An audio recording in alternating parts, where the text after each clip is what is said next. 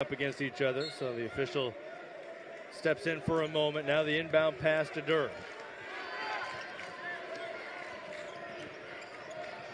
Melora Brown with a tough catch. And eventually foul. Pegues with it. Pegues going inside the arc. Finds Smith, who squares up. Misses. Ball knocked away from Durr, but into the hands of A.J. Smith. Furman has to foul. He missed it. Furman will have pretty cool effect inside McAllister Fieldhouse. Full atmosphere here. Furman out of the timeout. Down by 3. Open look for Pegues. Off the front iron. Melora Brown grabs it. Trying to make it a 2-possession game with 6.8 to go. He can't do it. Furman, another chance. It's Pegues. Pegues takes it for the tie. He hits it. Pegues is the hero again.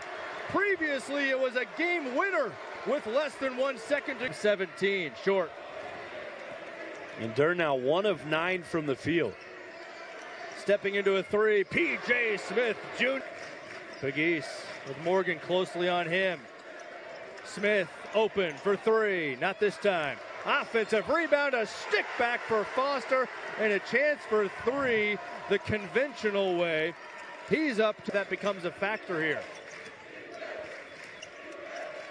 Pegues with 10 to shoot. Pegues over the top of Morgan with a tough finish. Defensively here is that you don't want him to end up with the basketball and get fouled. Well, the Citadel will now try to execute whatever they drew up in their final timeout. It's Davis.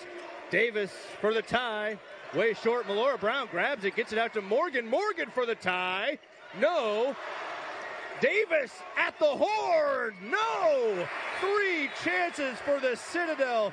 They all go begging, and Furman comes away with a big road victory, down by 18 in the